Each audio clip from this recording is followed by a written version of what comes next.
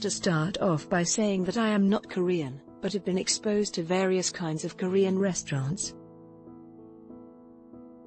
Daeji Daeji was definitely one of my favorites, not only because of its traditional Korean food, but also because of the kind, friendly service. After deciding to go there, I had to ask my Korean friend what Daeji means.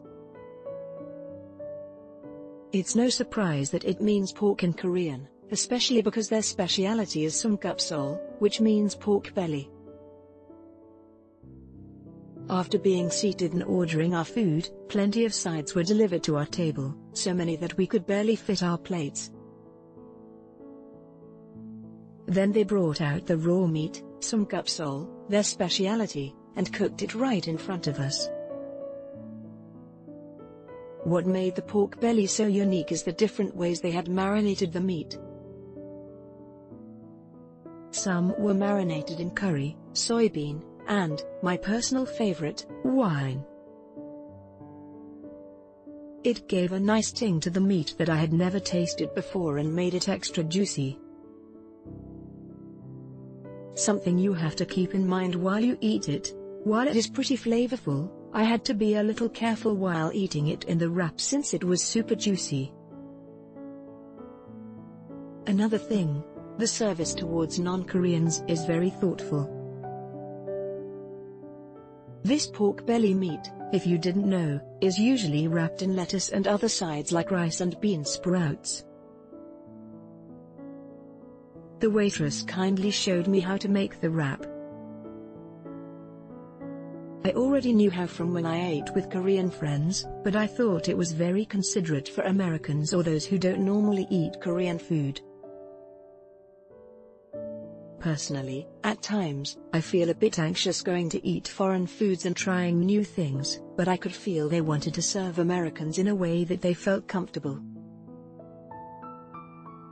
Among all the sides, the servers introduced two of their special sauces.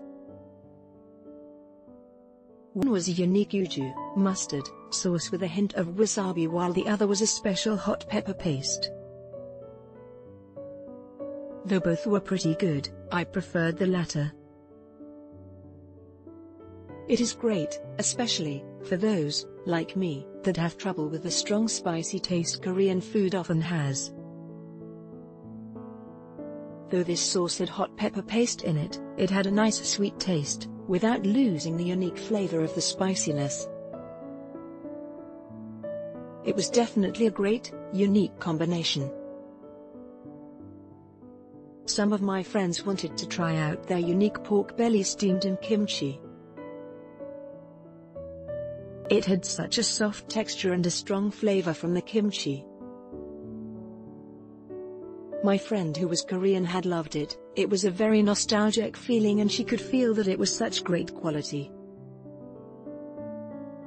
It is something that everyone needs to try when you get there if you truly want to get the authentic taste. Lastly, they served us a sweet drink, called sujungwa, for dessert.